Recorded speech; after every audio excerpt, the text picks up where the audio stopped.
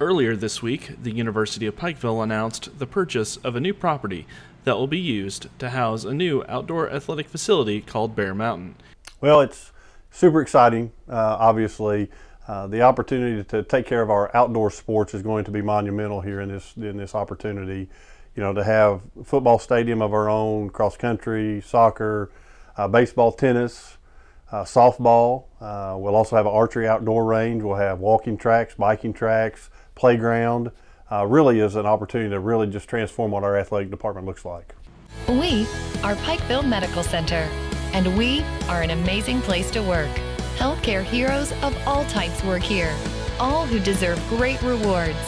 So while our heroes are working hard to take care of our patients and visitors, we are taking care of them with top-tier benefits, higher pay rates, and great sign-on bonuses. So join our team today. So what are you waiting for? Apply today. Incredible opportunities await at pmcjobs.org. Located near the Pikeville Area YMCA, the new complex will reside on Potter Hill. Wells says the new complex will engage the community as well as new students.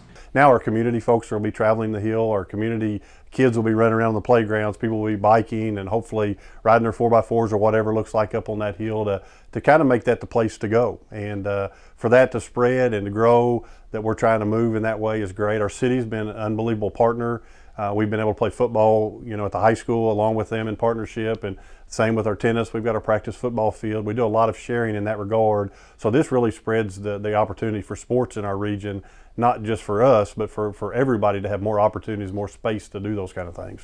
Currently, dates for construction have yet to be announced. If you would like to learn more, you can visit upikebears.com. For Mountaintop News, I'm Joel Cordial.